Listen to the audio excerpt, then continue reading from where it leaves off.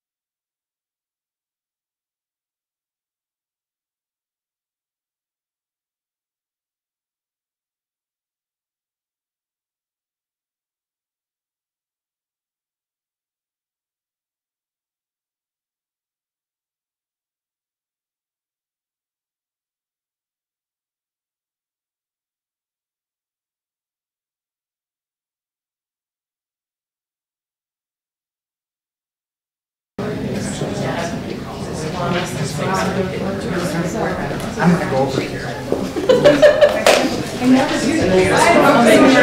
I'll sit on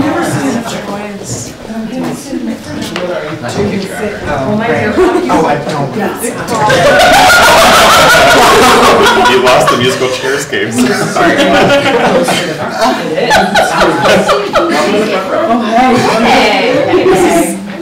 If you're super uncomfortable with that, I will switch. Good evening, everyone. Welcome. Thank you. Vogel response. Welcome to Stagesource. My name is David Shane. My pronouns are he, him, and his, and I am the program director here at Stagesource. And we're thrilled to have you for our Gender Explosion Forum. There are a committee of folks who've been working on this since before I was even here, on how to make the New England theater community more gender inclusive, and that's going to be some of what we're talking about tonight. If you want to learn more about the work that that group has been doing, you can go to stagesource.org/genderexplosion. There are some great videos, there are some tips and some resources there on that site to help you learn about that work and how you might engage with it more fully.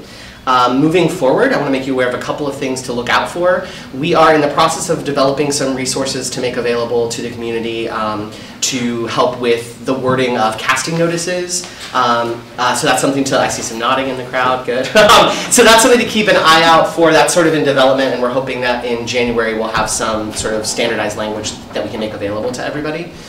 So keep an eye out for that.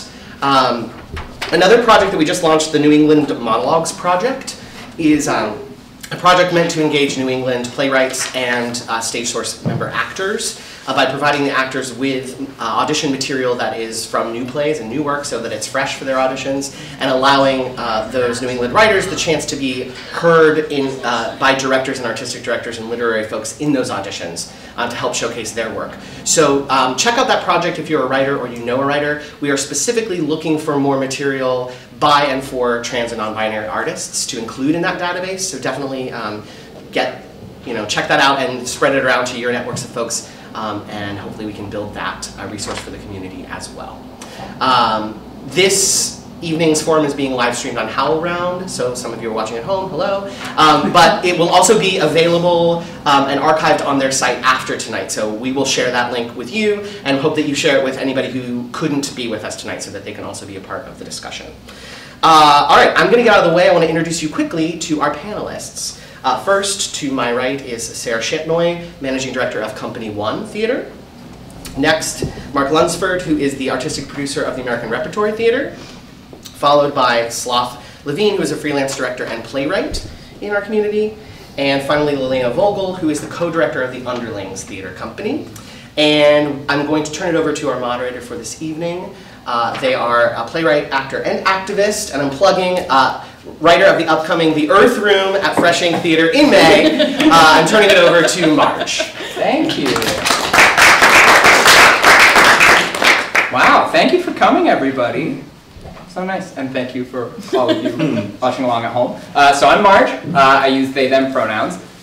Very excited for this kind of, I guess this is sort of the first public gathering of our Gender Explosion Forum, the initiative in general. So I'm really jazzed about that. I think it's worth acknowledging today, we're talking about gender diversity in the Boston theater scene. We're talking about trans artists, non-binary artists, and audiences, how to bring them into spaces, how to get them making work, seeing work, and being included as a part of our theater community. And I think it's worth acknowledging that the people in this room and on this panel today aren't necessarily, we don't necessarily represent all of the people who are affected by and interested in this topic. For example, trans people of color. We have a very white panel today. But we are, having said that, very lucky to have a panel of people who have made it a goal in their career and a priority to be talking about this question of gender diversity. So let's get started. So to start off with everybody, what is the work that still needs to be done in terms of gender diversity? What is it? What are we talking about? And what do you see as where we need to go from here in the Boston theater scene? Yeah, I mean, I think, just jump right in, Mark, he, him, his pronouns from the ART, and part of my job is also working with Oberon, running Oberon Art Club space in Harvard Square. I think institutionally it's really easy on the sort of quick fixes to focus on audiences and to focus on language that's in your institution and focus on, you know, making bathrooms inclusive, and that's sort of the quick thing that we can all do. The work for me is about making spaces for queer and trans artists to be creating, to have their work supported, have their work seen, and to make sure that not only in the writing and the directing and acting, but across creative teams, we're making space and making sure that we are, you know, making room for queer and trans artists, which I think there's still so much work to do there. Not to say there isn't work to be doing for our audiences as well, because of course there is, but that's for me, I think, that sort of nurturing, recruiting, and including that there's still a lot of room to grow. I would add too, I'm Lelaina, I'm with the Underlings Theatre Company, she, hers. And I would add too that it's not just about making space, it's also about taking time and effort and starting conversations like this one, or conversations on our own internal teams to talk about how we can improve our processes and talk openly about gender and gender identity, so we can actively engage with it as something that is a component of our practice, that is integrated and thought out at every step of the way when we go through putting together a production, from our initial casting notices, certainly, but then through all the way to our publicity efforts, the profiles of the people that we share with our audiences, etc. Yeah, on the subject of sort of those quick fixes and things that are very visible, things that are easy to see. You mentioned bathrooms, casting breakdowns. What other kinds of quick fixes are we seeing more of? I think a lot of people are like jumping on the like normalizing pronoun usage. I'm sloth, and pronouns are they, them, theirs, and doing that, you know, meetings in email signatures. They're showing up a lot more, which is really great, and I think that's kind of the most immediate way that you can get someone to start even just like understanding for themselves how their gender identity functions professionally, because it's so easy just like, okay, like I know I have pronouns, put them into my email signature, and from then on, every time you send an email, you have to think about the fact that your gender is a tool that you are performing. Yeah. Yeah, and I would, I think Sarah from Company One, she, her, hers, I think definitely at the beginning of meetings, anytime you're with anyone new, normalizing, kind of introducing yourself with pronouns is a real easy, quick thing. I also think it helps kind of normalizing listening to people when they introduce themselves as well, which is something we can all use practice at, I think, which has been really valuable for us in our different spaces that we move. I think, I lost what I was going to say. But I think context sheets as well. So anytime you're doing a production, anything like that, any time where people are writing their identity in some fashion, whether that's their name or whatever it is, normalizing the practice of adding pronouns to that, bios and programs on websites. Those are all really easy, quick things that you do at once, and you have it available in any way that you're kind of promoting your work, but also talking about the artists and the people that you're working with. I think it's pretty easy. So beyond that, how do we go about the work of bringing trans and non-binary theater artists to our theater spaces when... That's the question.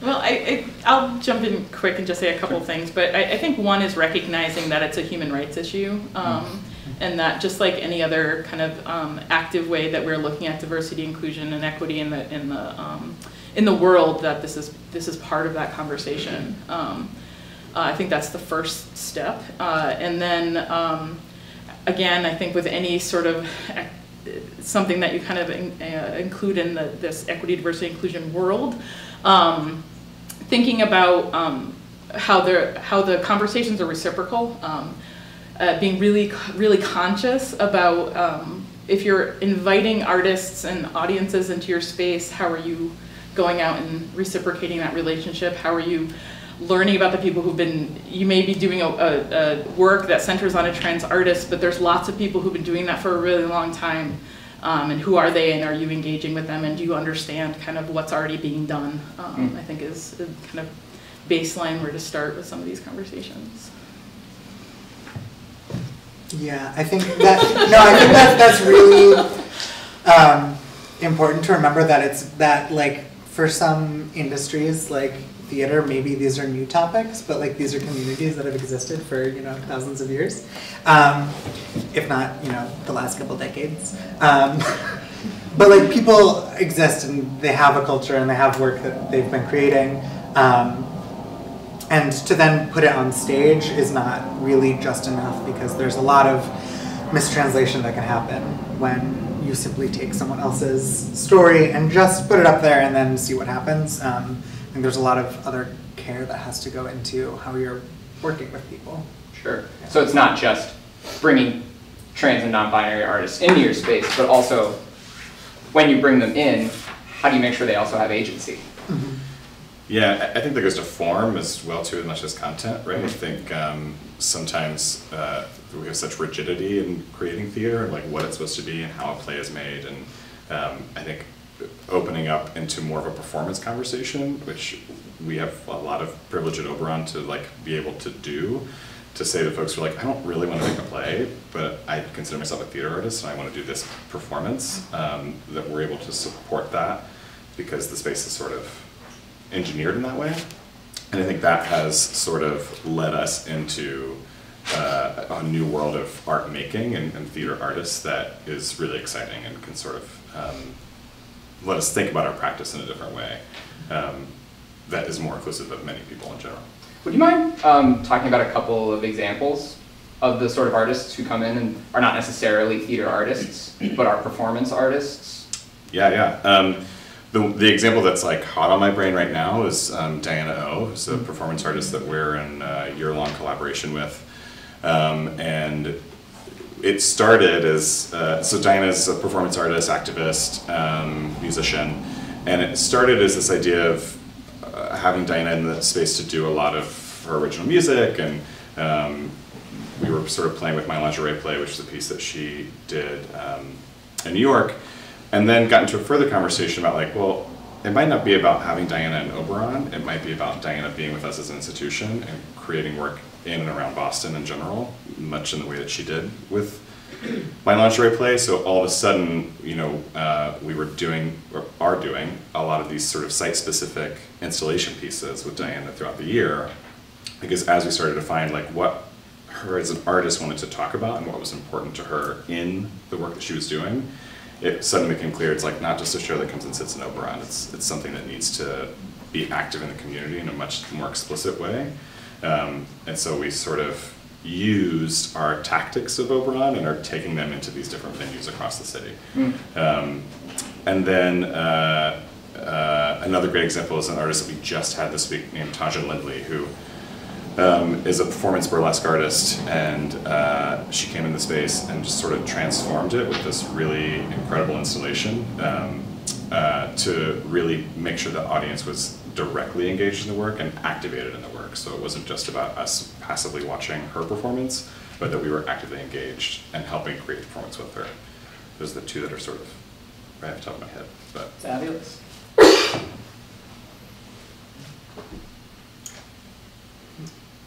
I think too, I'm hopping in. All right, I think too, so Underlings specializes in classical works and in new plays. So when we're thinking about how we build inclusive communities, a lot of it comes down to saying like, what is really crucial for us to keep in these shows? And so often in the works that we're doing, we're saying, Shakespeare, really, we don't need to follow the exact gender politics here. It's not very inviting and welcoming.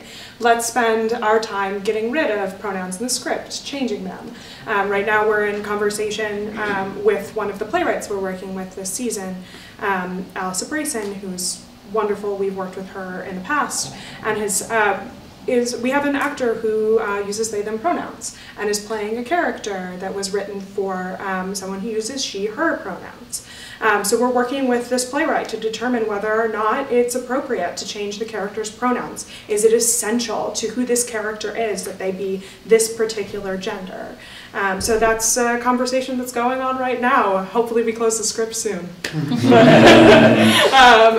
it's been a really wonderful and rewarding back and forth to have that conversation about how essential is this, and then also like what exciting opportunities can we take advantage of, or new resonances that can we build in our work by throwing out the old hat, classical, stuffy nonsense. That's very exciting. Sloth, so you are a trans and non-binary theater artist. What? Oh, did you not know? Great, this is exciting. I was wondering if you could talk a little bit about coming from that place, right? Making work. Mm-hmm.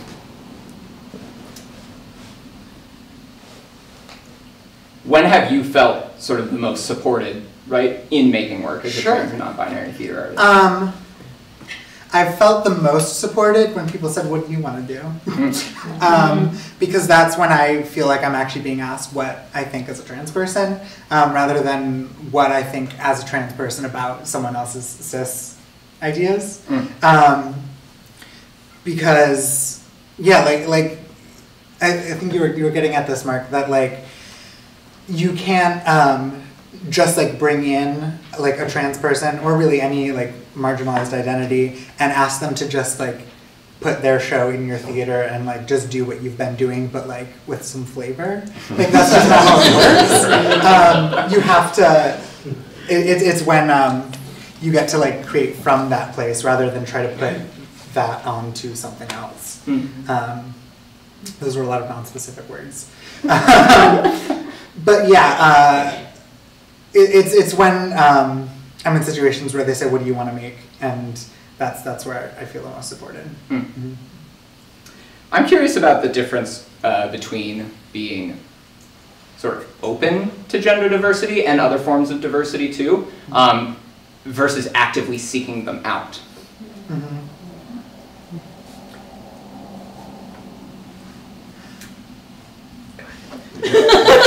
Yeah, they're different. They're very different approaches, right? And I think, I know for us, I feel like right now we're creating, in lots of ways, different openness and trying to create as much inclusive practices as possible. But I will say it has not been yet something that we've gone out and sought after. I think specifically with audiences, I think we've done a little bit more.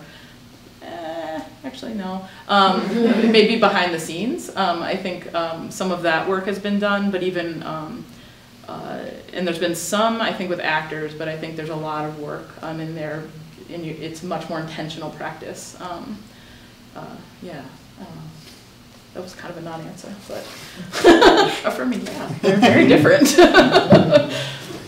I think like institutionally, I think a lot about like when are you making space for work that's already been created. This is sort of what Slav was saying, and in a presentational way. And when are you actually going to an artist and supporting their process and what they need to make, and making the time for that to happen in the right way and in an honest way that gives it the same resource that you would give to any other artist. And that's what I think about institutionally. I think. It's really easy to get into a space where you're like, well, I saw this really great play that was written by this trans person. We're just going to put it in our season, and like, I don't know what that's accomplished necessarily, because there are great things about that, and certainly in terms of representation. But I think the work is in nurturing and developing and giving access to all the same resources as any other artist. And that always makes me ask the question when I like see someone is like, oh, we were doing a play that was great last season in someone else's city that was written by a trans writer. Then I'm always like, okay, so the writer's not here anymore. We've taken their play. have we hired a trans director? Are there actual trans people in the cast? Has anyone trans touched this production, or are we just interpreting someone's words? That's kind of, that also feels very much like, that's when I know that you're trying to like get some brownie points by doing a trans play, but you're not trying to pay or support any new trans people that actually live in your city. And I feel like that's a really important aspect of doing the work and trying to create inclusion. I think too, we're all empowered here as audience members and economic decision makers to give our money to those things that match our values. So, you know, when we're thinking about how we spend our funds for the season, we're thinking too, like, oh, if we have money left over, do we go and make a donation? What artists do we support? Who do we help financially as best we can as a teeny tiny fringe theater collective to encourage their own artistic and professional growth? Great. We went down the line. That was really interesting. Okay, so diving a little bit into sort of the way we build institutions, what can we be doing on structural level as well? Like to have trans people sort of at every level of making theater? How can we integrate these ideas into hiring practices, company culture, bringing people to boards and onto staffs? I think I've been waiting for this question, I was hoping that you would mention it. And I think in our case, we learned a painful lesson about not incorporating questions around gender identity and gender inclusivity in our hiring practices. We worked with a designer in the past who wasn't very inclusive and didn't use inclusive language and was harmful to some of the existing relationships that we've used. So when we're going through and interviewing with designers, we treat it as like a must talk about topic. Talk to me about the diverse populations you've worked with in the past. Talk to me about trans and non-binary actors, performers, or co-workers that you've worked with in the past. If you haven't, what reading have you done? What work have you done to engage yourself and educate yourself about this topic? We have learned that we will not work with people who are not willing to go out and learn.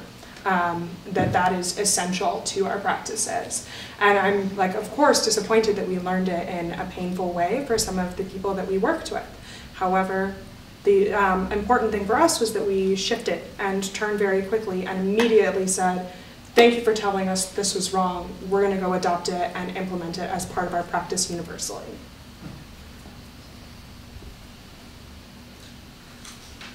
I think for us, confronting audiences who use damaging language has been learning experience. You know, I think in particular institutionally you can get such geared into a place of hospitality, and you have to take care of your audience and welcome them into your space, and they're spending money, and you know they're an important part of why the work exists. But at some point, if they are using language, or this happens to us in particular at Operon because they're so on top of the work, that has to be confronted in a very specific way, and it has to send a message to other people in the room that this is a value for us and we truly stand behind it and we have to address it in the moment. And I think that can be tricky if you have been, you know, sort of engineered to caretake for your audience. To say like, well, no, I have to make it clear to you that this is not in line with our values and it's not in line with the values of the space. And you know, we need you to either engage in a longer conversation with us about why that is important to us, or respectfully ask that you not come back. Yeah, I'll second that. We've had very in-depth conversations with audience members that have either, mostly that have left during a show. I don't think we've ever had a confrontational issue during a performance that I can think of. Most people leave and then have a confrontation in the lobby. But we, oftentimes, I think most of our shows, we anticipate there being some sort of moment of confrontation with an audience member, and that talking to our staff and our lobby staff about how to talk about that, and it isn't necessarily taking care of the audience member. It's being respectful in your conversation, but being real with your values, and that it's really okay if you don't come back. you know, thanks for letting us know, and I'm happy to have a great life. And we're good. And there are many times those conversations that do become really fruitful and great learning experiences for audience, which is, I think, is an important piece of doing the work. But also times it doesn't. And as far as like getting trans people to like multiple levels of theater production, that one is one that I would love to see addressed more in the future, because as a trans person who is the only one who doesn't have like a company affiliation up here, that feels really stark to me. And it often feels that like as trans artists we're asked to do the trans project, or that, you know, come on, talk about our identity, and then move on. And it feels like, to me, that's what keeps like actual change from happening, because people do their one show and then say bye. And if those decisions continue to be kept being made by trans people, then I think trans people would be considered more. Yeah, they were part of people making the decisions, right? About who's coming into the space. What are some other obstacles and challenges? Lelaina, you talked a little bit about something that didn't work. Do we have other examples of things we've seen not work, and what we've learned from that?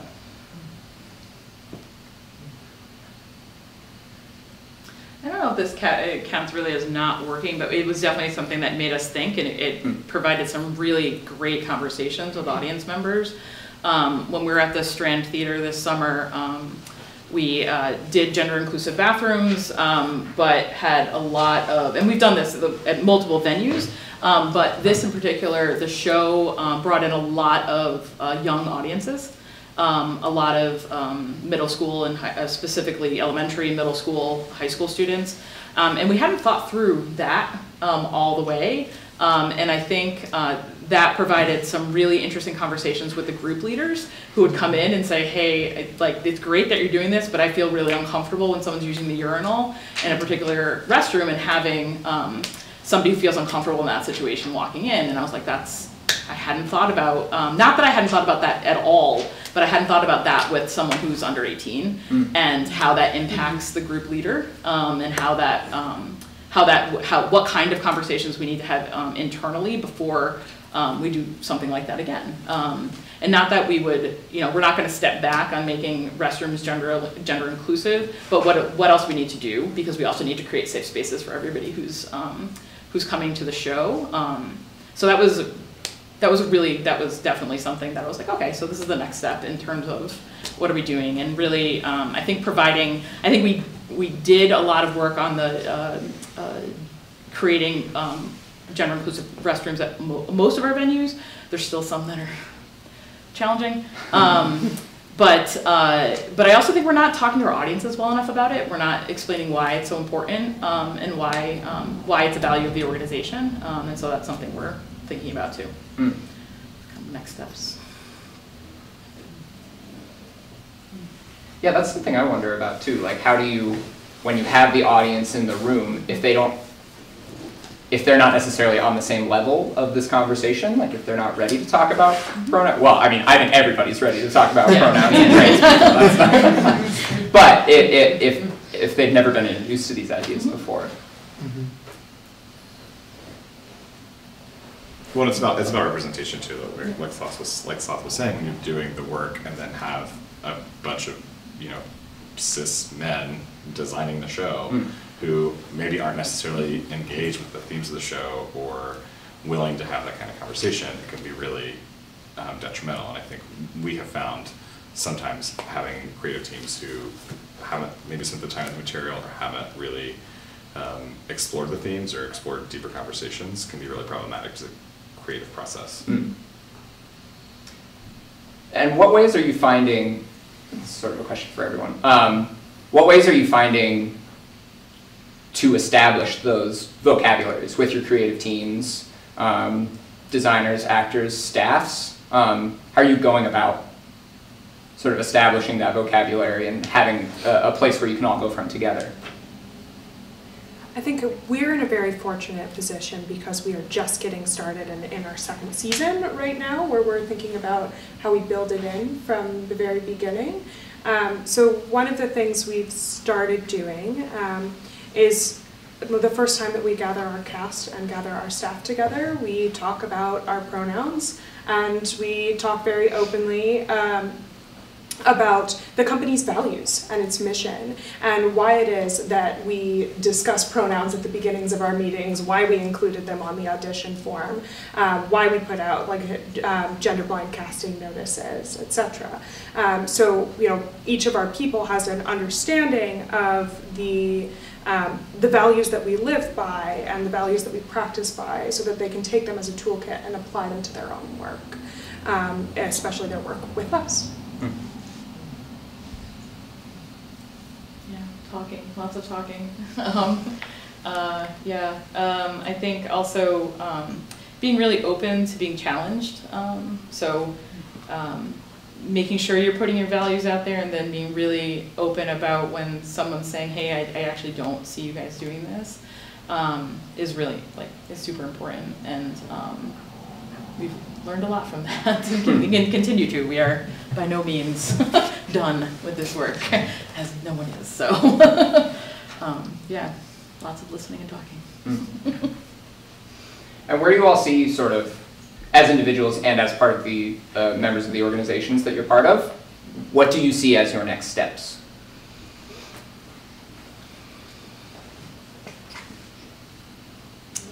I think we could use an opportunity to focus on the topic, to turn over some of the leadership that we have in the organization and hand it over to people who, like myself and the co-directive Underlings, are not cisgender.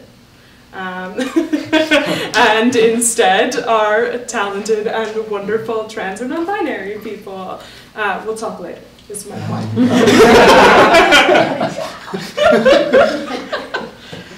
Well, maybe that's the next step. I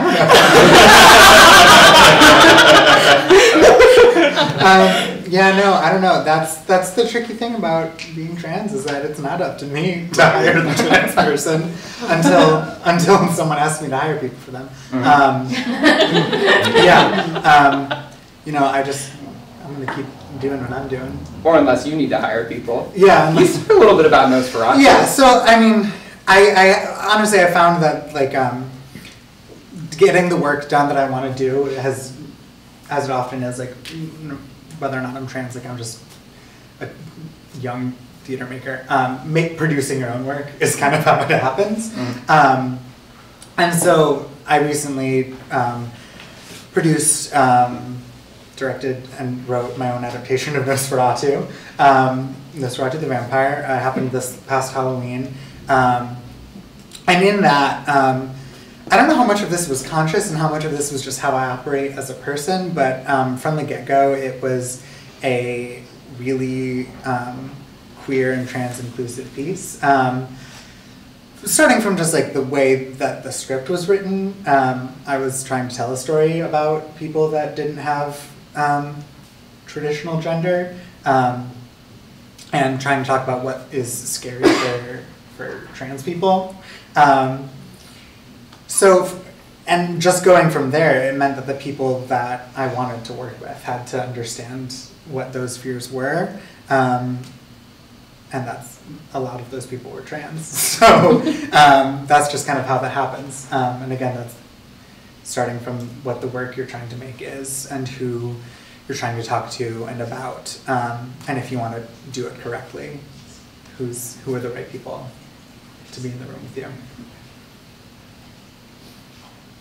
Yeah, I mean, commissioning is what I think about a lot in terms of how work gets developed, and how you're spending commissioning resources. I mean, it's like a big investment that we make as institutions, and being generous with that, and honest and supporting that work when it's commissioned. And I think just always challenging, always thinking about the play that you're working on, and even if it is not a play that is about gender, still challenging the characters that are in the play or the themes that the play is dealing with, always, and not sort of taking your eye off the ball just because it's not the immediate content that you're dealing with in the piece. That's, I think, as an artistic team at ART, we're trying to make sure that we're always questioning, like, is that necessary? Is it appropriate? Can we think of it this way?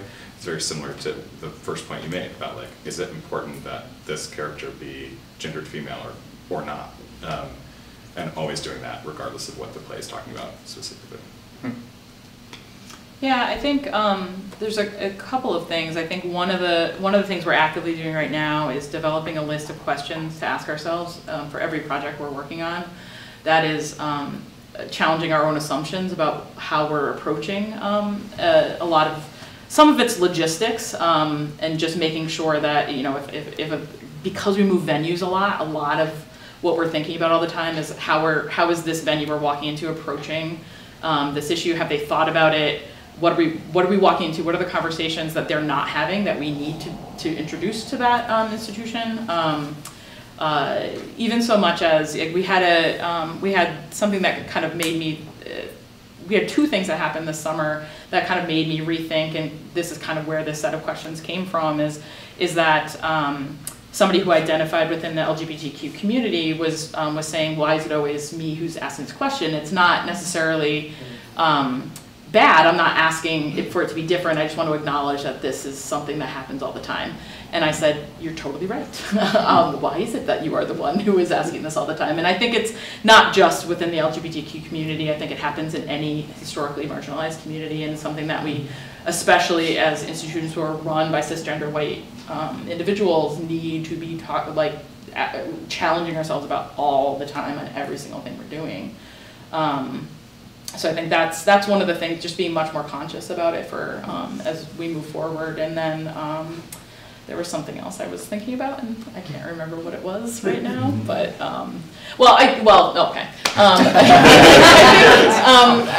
think it's, again, that intentionality and that challenge is, you know, in the programming you're doing, in who are you asking, who are you inviting into the conversation about what work you're doing.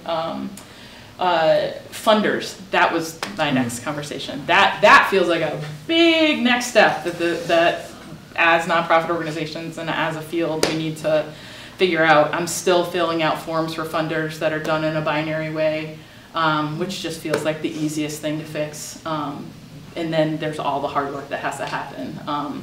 So that's a huge thing that I think I think with every marginalized community in this country, we need to be having conversations with who controls the money around all of that. But this one feels very particularly easy to fix. I don't know why it isn't done in a different way. And the unions, I would say, yeah. On top of the funders, I think, yeah. Getting unions to be in this conversation with us is a huge piece of it, because I feel like I'm always filling out audition surveys. They're like, how many men and how many women did you audition? I'm like, what? Yeah. Okay. Really easy thing to fix. Right. So that's another one that comes up for me a lot. Great. Well, we have a lot of time. I was wondering, maybe we can open things up to the audience, if anybody in the audience has any questions, and I'll kind of pick you, and then whoever from the panel wants to answer can go ahead. Yeah? Actually, I wanted to know a little bit more, but from either Sarah or Mark, about the audience members that are having sort of difficulty, that you're having uncomfortable conversations with. Could you give an example of like an incident that happened, number one? And then, is it just a matter of that people didn't quite know what to expect and they were surprised, or what's going on there with the audiences?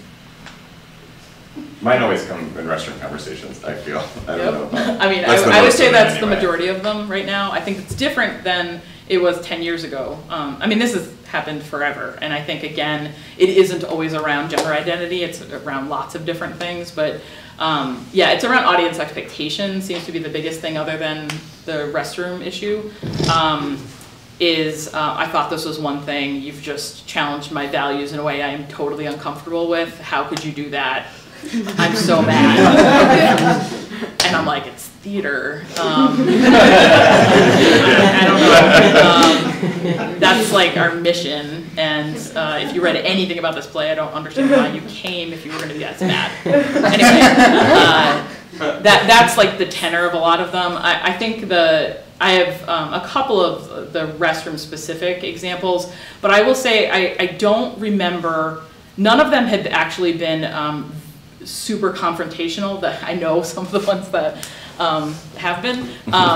They've all been really kind of opening up audience members to, I'd never thought about that before. Why do you do that? Why do you do that is actually the biggest question I think we get from lots of audience members.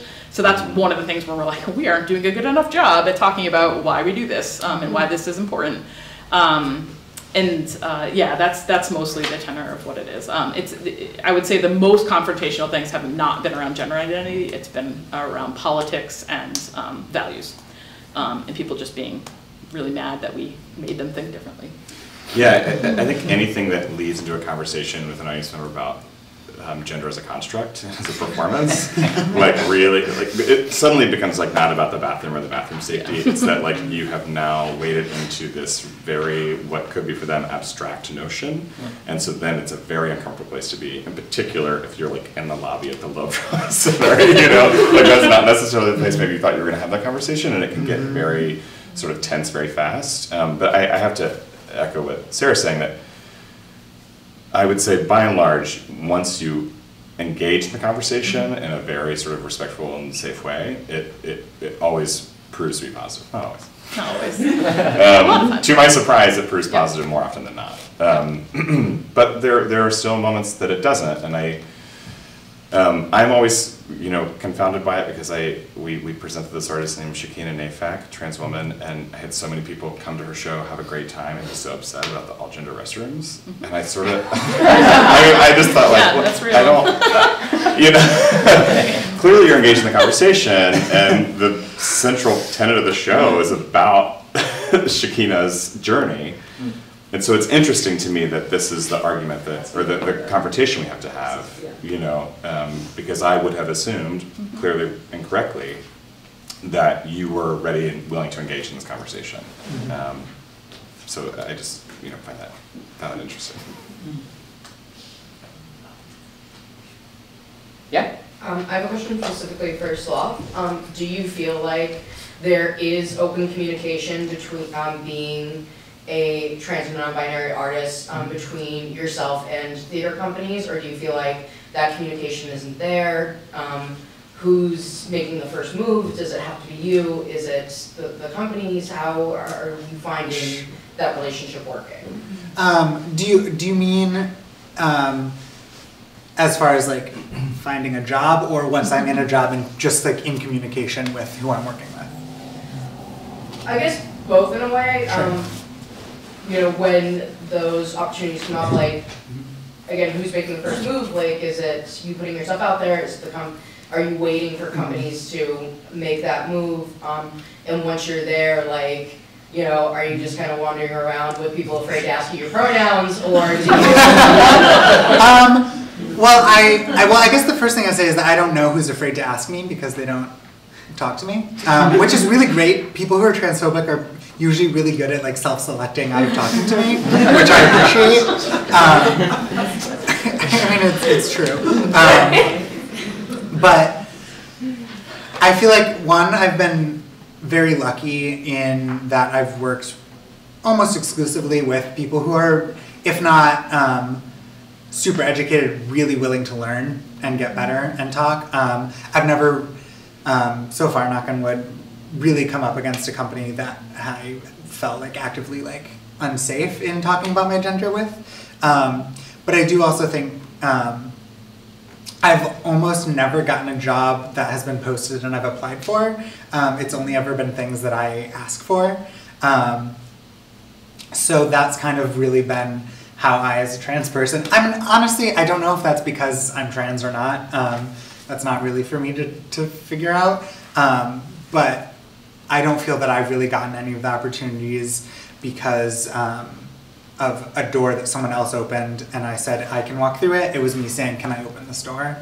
And I feel like that's also applicable to any kind of situation where you really have to find it to just like to advocate for yourself, and then hopefully people will follow suit, and then if they don't, then you just go somewhere else because someone else is going to say yes. Yeah. I can speak to this a little bit too because I'm also a young trans theater artist. Is that part of it is that when you're a young theater artist, like you do have to hustle, and like you do have to put yourself out there a lot, and it is hard to know like when people say no to you, like is it because of a lack of experience? Is it because they don't know you? Like is it because you're trans? Like those are questions we might never know the answers to as individuals. This made me think of data. I feel like it's so hard to find data, right, about like how communities are being represented.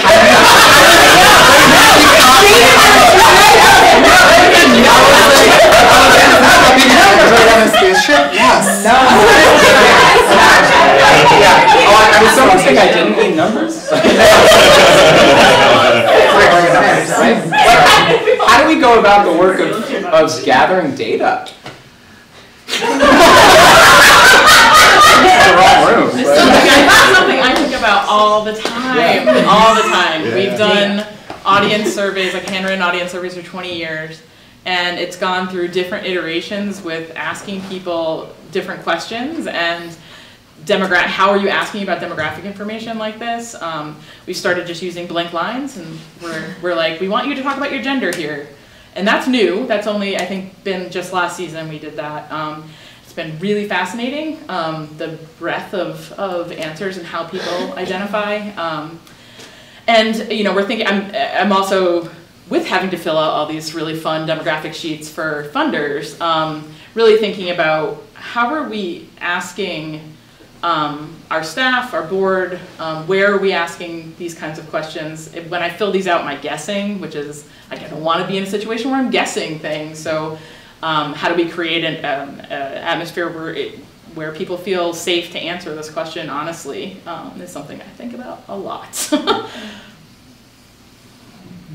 We've done that with gender and race, or the two things, or race and I think I defined it as race and ethnicity, or I think I have a whole bunch of things. So however you want to talk about this with us, we're very interested in the nuance of it because oftentimes we're not given the opportunity to be to have a nuanced answer to those things, which I think is super important. It's interesting too in the sort of conversation about gender that like the terms are constantly changing. The terms as in the literal vocabulary that we're using. Sort of, you know, non-binary as a word. I don't know exactly how long it's been around, so nobody like quote me on this. But like in general usage, it's a relatively new term for us to be using. And hopefully at some point it'll not have to be non-something else, right? Like Right. We've stopped using the word non-white because it's really white-centric, and that's problematic. So how do we create that? And my guess is in 5 years, non-binary actually probably won't be used, and that will have evolved to something that feels not binary-centric. Yeah, it does definitely feel, for me, like the word non-binary specifically. 9 times out of 10, if someone asks me what my gender is, I'm gonna say, well, I'm non-binary, and that's not because like that's a noun that is my gender. It's because that's the easiest way to describe it to a cis person, is to just give them a third option. The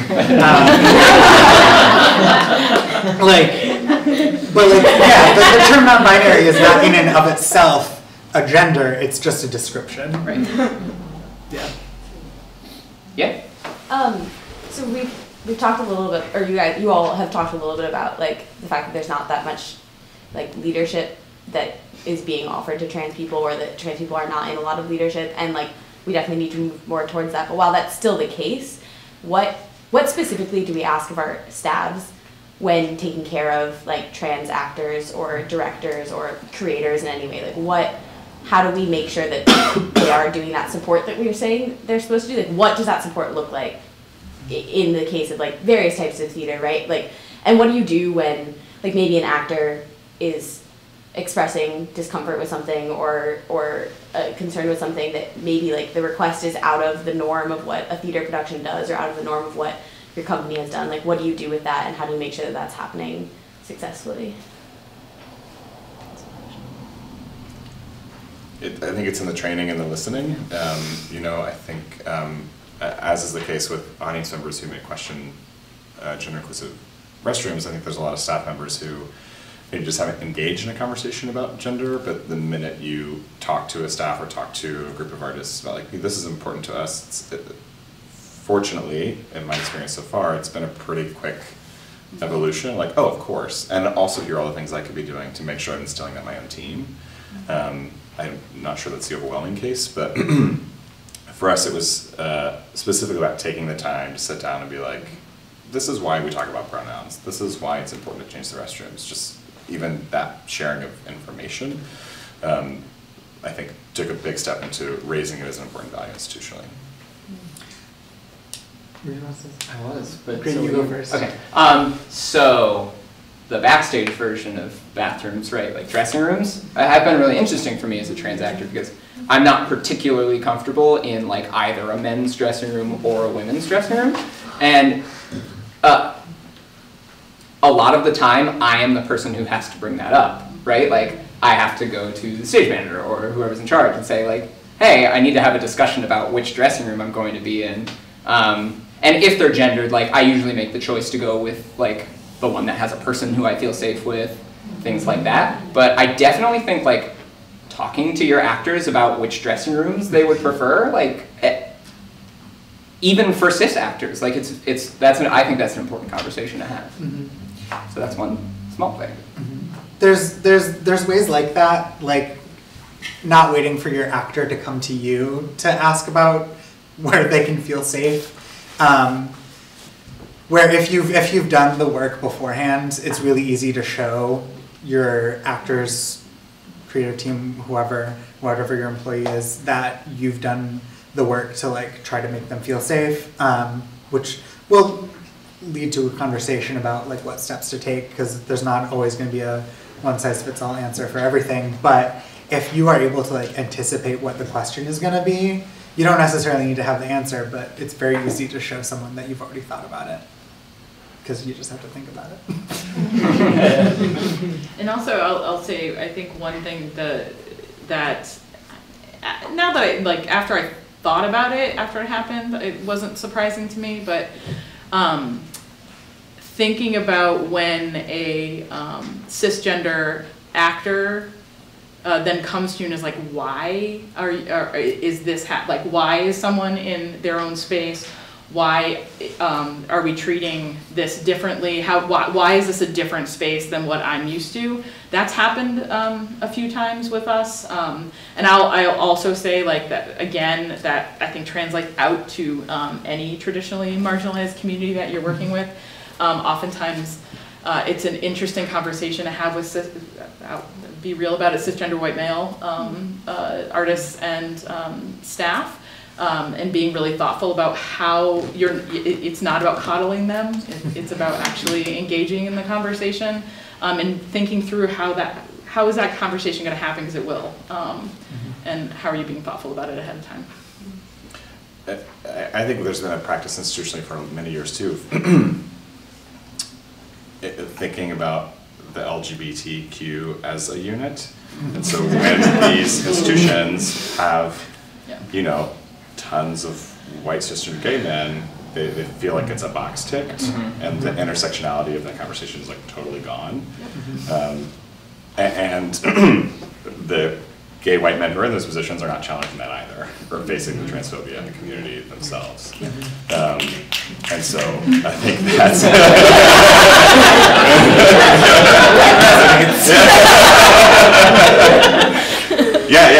Have people actually experienced that? So it's like, oh, we're doing great with the LGBT community. It's like, we've actually just hired a bunch of white gay guys. So let's talk about, you know, how it's a problem. Absolutely. Yeah?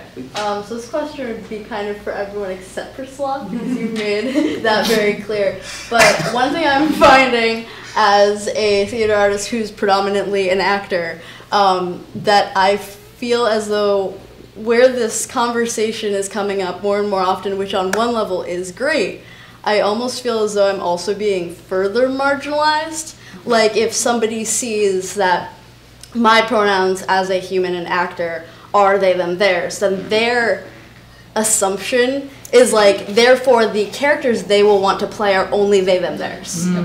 And it's like, I would prefer to be kind of seen as a shapeshifter or like open to being able to play more roles and not then be pigeonholed significantly more.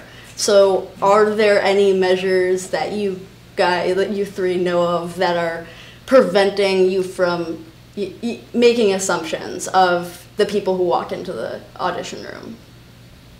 So I think one thing that we do, of course, like on all of our audition forms, we ask, what roles are you interested in? And we take that very seriously, but when we see an actor who is wonderful for a role that they themselves didn't come into audition for, or that we had found ourselves writing them out of, we have a conversation with them and say, hey, would you be interested in reading for this character? I think you have a lot of their qualities. Let me know. So it's a back and forth and an exchange. I think, too, for us, you know, our leadership has done a lot of work with. I totally lost that thought. It's gone. But I guess one of the things that we think about is being really conscious. So that when we catch ourselves when we're screwing up and making mistakes, and doing our best to apologize when we see that we're making a mistake before someone says that they're hurt or harmed. So, you know, that's crucial. Owning your mistakes and being like, I'm a screw up. I know it, and I can do better. It comes up a lot with musicals and ensembles in particular. For us, you know, and saying like, what, it's not just because we thought that the ensemble was 6 men, 6 women to do partner dancing. It doesn't, like, we need to get rid of that, right? Like, what are the voices you need? What are the ability you need? And then cast that ensemble and have a conversation later about, do you feel drawn as a specific character in this ensemble that has a gender identity? Do you not? Sort of just throw away that to me is like, especially in ensemble musical casting, the like very quick fix, easy thing. You know, it doesn't have to be gendered in that way necessarily. Yeah, I think there's a lot of work. There's a lot of work to do in terms of, and as far as companies go, especially those of us who are commissioning new work. Talking to playwrights is a big part of it too. I think what's really interesting to me, and I think where the conversation's going to end up going, is a very similar track with the difference, the very specific and intentional difference between colorblind casting and color conscious casting. And where does this conversation, where is this conversation in the evolution, very similarly to that conversation? And where is that conversation with organizations, playwrights, and actors in the whole community? Because I think that conversation is further down the road a little bit, than thinking about it with gender identity. And I think it's the long game. I think that conversation's the long game. I wish I had a better answer. There's a lot of work. Yeah. Yeah. Hi. So one question that I have is, so we've talked a lot about classical work. We've talked a lot about new work. What do we do with like kind of the new modern canon? Because I recently had an experience where I released a casting notice with gender inclusive casting, and we got dinged from Samuel French saying, hey, you can't do that. And I said, yes, we can. Yeah, I forgot about that. What are you going to do? I absolutely can. So it becomes that question of when we're dealing with then living playwrighs. How does that change? And they're not living playwrights in our community, they're living playwrights who are, you know, not to name names, Tom Stoppard. What exactly then do we do? How are we going to determine kind of what our definition of inclusivity is going forward? Yeah, I mean, this is an industry thing. Yeah. Like, we have to take it on as an industry. It's the only way it's going to change. I think, again, it's thinking about how each of the people within our community, each of the groups of individuals within our community are going to take ownership of this. It's a huge thing for organizations to talk to playwrights when they're commissioning work, right? Like eventually, hopefully, this won't be as big of an issue as it is now. But, you know, I think so we've gone down the road a couple times of like challenging Sam French's, you know, or whatever, however they're putting it out, and they're going to get mad at us if we do something different, and gone down the road of like talking to the agents and everything else, and it's hard. It's really, really hard. So I think it is a matter of like all of us being very conscious of it, and like why do we break all, like the first thing all the plays do is break down by gender, and it's just male and female, and that just like, why is that such a big thing at the beginning of every you know, part in Sam French's catalog? Why does that, I shouldn't single them out because everyone does it. But yeah, it's I think it's up to the LORT theaters to start talking about it. It's up to the community theaters, everybody on every level. Yeah. More work, but not like super necessary, and feels like something that's like should be really easy to fix, right? Like this doesn't seem that challenging. But I also think it gets down into if we can be intentional about it, if playwrights can be really intentional about it, and we've had that open conversation about it, and they're intentional about it, will we see a bigger diversity in how, if we're going to still go down this route of like we're defining gender for our characters in our plays, are we seeing more diversity within that?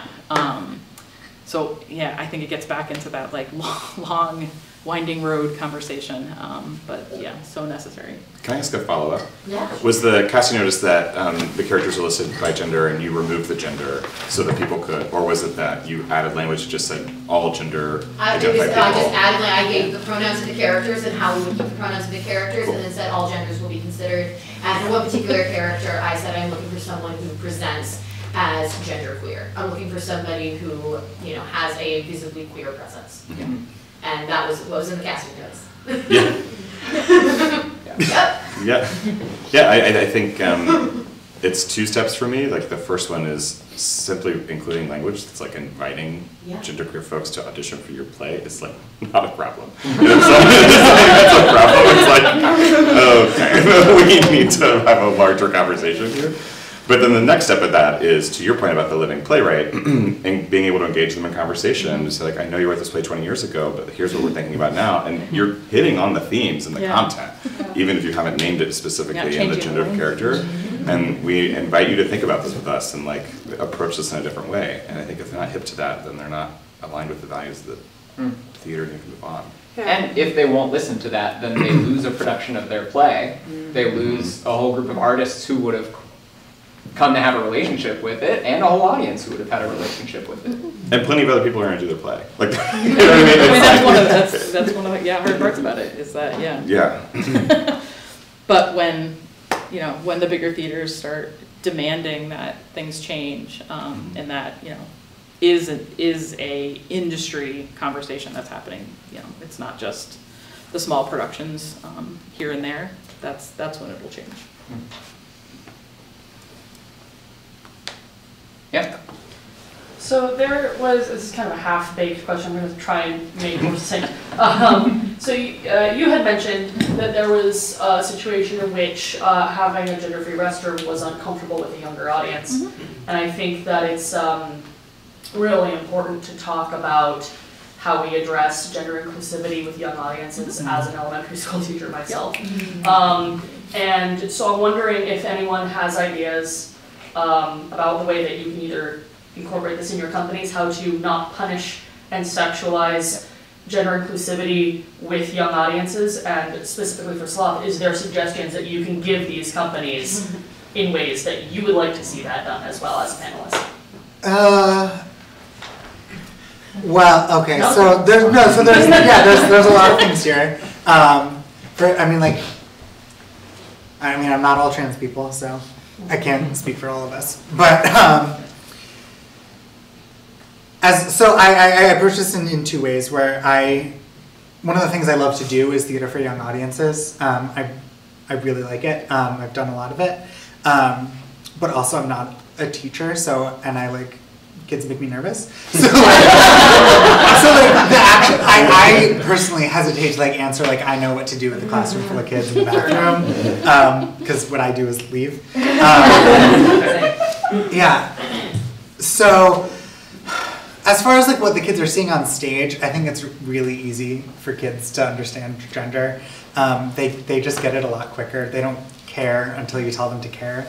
Like I don't know, I did a production of The Hobbit while I was in college where there were 2 men in the cast. There was a lot of queerness going on, a lot of fake beards on women, and the kids liked it. Like, they don't care. They see a dragon and dwarves. Like, they buy into it and they understand that you can do whatever you want and it doesn't matter what your gender is. Yeah, but the bathroom question's tricky. And it's hard as a trans person to sometimes like want to make that space for yourself because you know that so many people are gonna like turn that into a safety issue or make you feel like dangerous to children, which is like absolutely not the case. But it is really hard to come to consensus. I've rambled, yeah. No, it's okay, and I'll clarify one point. The issue was actually the urinals only. Like, they actually didn't have an issue with the gender inclusivity, but it was the urinals specifically, which I think we just I hadn't thought about. Yeah. And that, frankly, is like, it can be an issue. And I've seen a lot of spaces that have like, when especially it was like, this was formerly a men's room and this was formerly and we do that, and we say, you just say, you know, gender-free bathroom with urinals, gender-free bathroom without urinals. And that's what, we do. And I've also seen other spaces just literally just tape off the urinals and just say, we're just not going to use this. And I think that's something we'll probably move forward with. I just hadn't thought about that specifically. And it was actually a great conversation because he didn't have an issue with the whole concept, which was nice. So we can actually be nuanced about the conversation and say this aspect of it was challenging for us. And I was like, that actually, you know what, that's a really good point. And yeah, it was nice to have a nuanced conversation about it. Well, I think privacy at a restroom can be important for many other reasons, regardless of gender. And so for us, one of the things that comes up a lot with the degendering of restrooms is like, well, it's too expensive to get rid of the urinals. Like, yes, it is.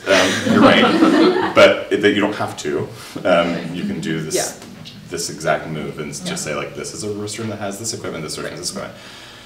But for us, it was when we remodeled our restrooms, it was also just having a private, one-stall private restroom for families, for people with medical issues who might want to have privacy, and so that there are 2 rooms that have multiple stalls, multiple urinals, and then also one complete private room that was important for a host of reasons that I think come up for folks beyond gender.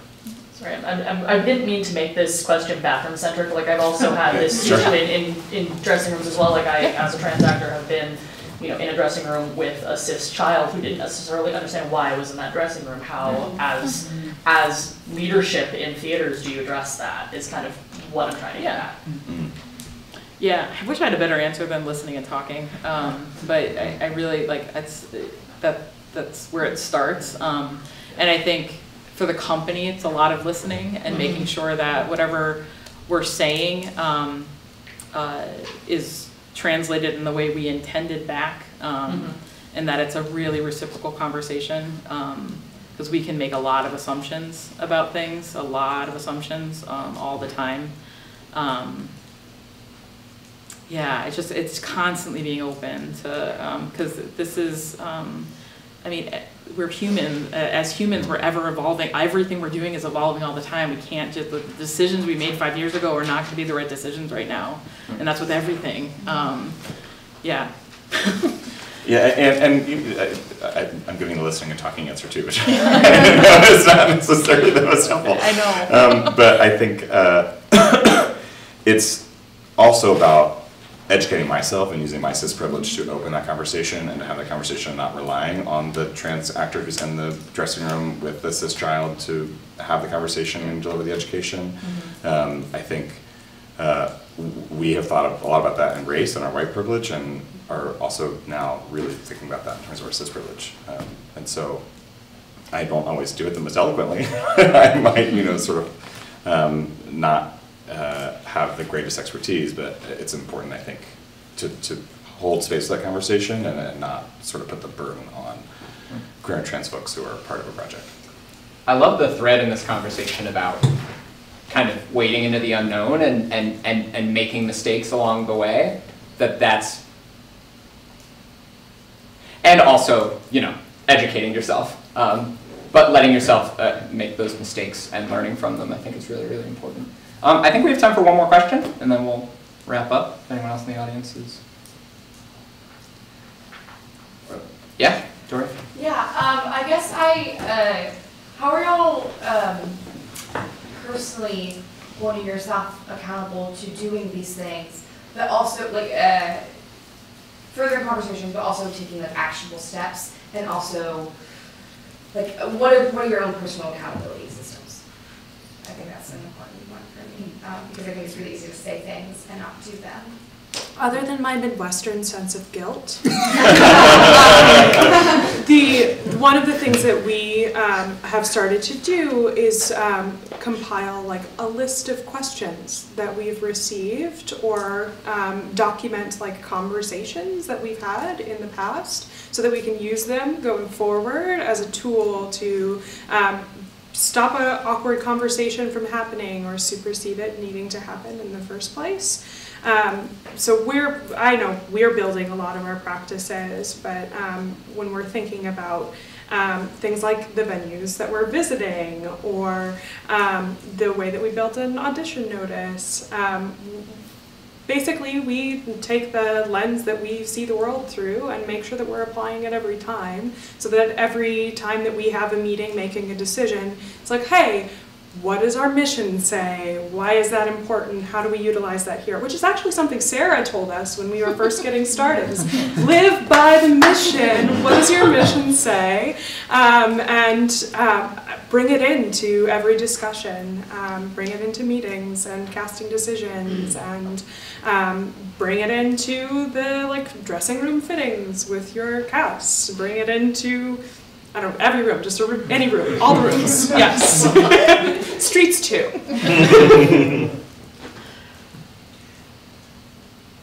I think it's about seeing work. I mean, I'm answering my artistic hat, I guess, at the time, but it's just seeing work, going and seeing the work that's being created, seeing what artists are doing, familiarizing yourself. That's where I find myself holding most accountable. Am I always seeing the same kind of plays? Am I always seeing work by the same kind of person? And how do I make sure I'm not falling into that rut? Or even just aesthetics, falling into seeing the work that I enjoy and making sure I'm actually educating myself on the breadth of work that there is, so that the programming can be more effective.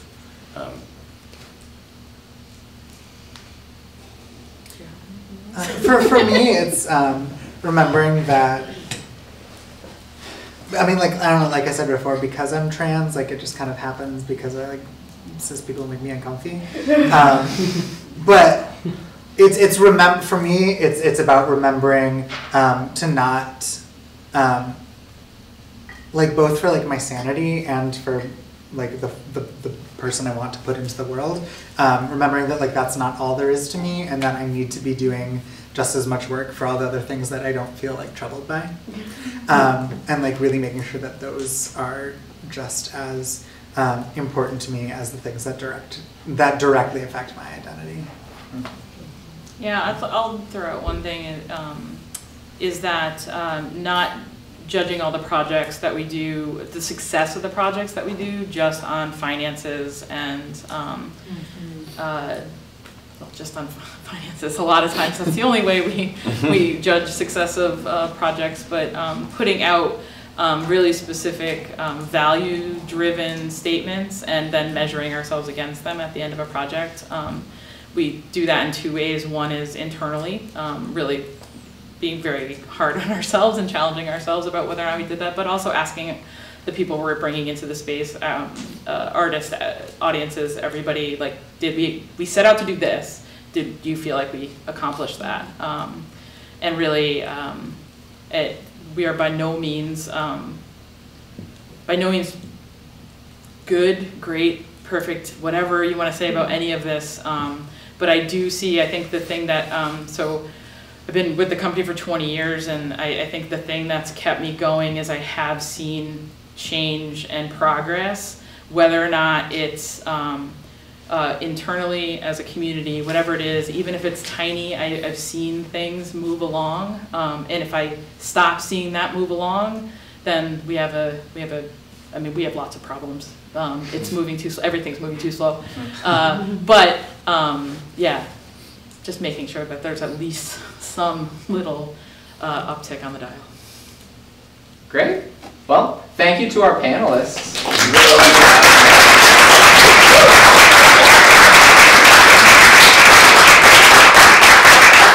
And thank you to our audience. Yeah, if you want to keep following what Gender Explosion's up to, check us out on Stagesource. We're going to be putting out some new materials and dreaming up some new stuff. So, thanks everybody. Thank you.